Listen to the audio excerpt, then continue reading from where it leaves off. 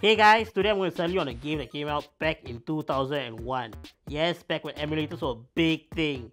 If you've been following Game Watch, you should know what's coming right up. Are you ready? It's time for Megaman Battle Network Legacy Collection. Let's get right to it.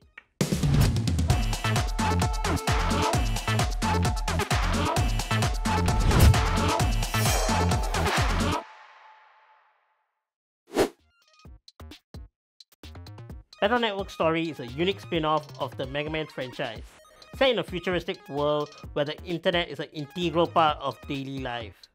You will be following the protagonist, Lan Hikari, as he incidentally has to stop the evil actions of WWW with the help of his trusty buddy, Mega Man. The series also has great world building and storytelling. The concept of a digital world intertwined with the real world is intriguing. The characters are well developed and endearing, with their own unique personalities and motivations. The gameplay is one of the unique aspects of Battle Network. Players control Lan Hikari and his digital companion Megaman.exe as they navigate the virtual network and engage in real-time battles against viruses and other opponents.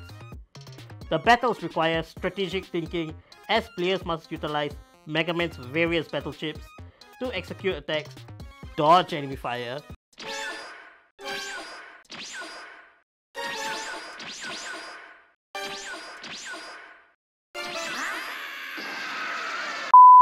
and exploit openings and weaknesses. This dynamic and tactical but yet fast-paced combat keeps players on their toes and offers a satisfying level of challenge. Onto the graphics. Coming from a game that came out more than 20 years ago, it doesn't have the most gorgeous visuals, which is to be expected. But you can really feel the soul of the designs. I mean, the character sprites blink. Yes, they do blink. This is something games don't do enough. Even the NPCs blink, bro. I don't want to be staring into the soulless depths of your character's eyes. Thank you very much. Now onto the soundtrack. There are many amazing soundtracks, from fast-paced chiptune tracks during the battles and action to slower and calmer tracks for Lan's peaceful day-to-day life. Overall, I would say the music makes you feel like you've been sent back in time. Or maybe I'm just biased because it's Mega Man. It rocks. I give this game a legman of a gutsman. While it has its drawbacks, such as when the random encounters are just a tad too common, the strengths of Battle Network far outweigh its weaknesses. For fans of both action and RPG genres, this will be a great addition to your collection.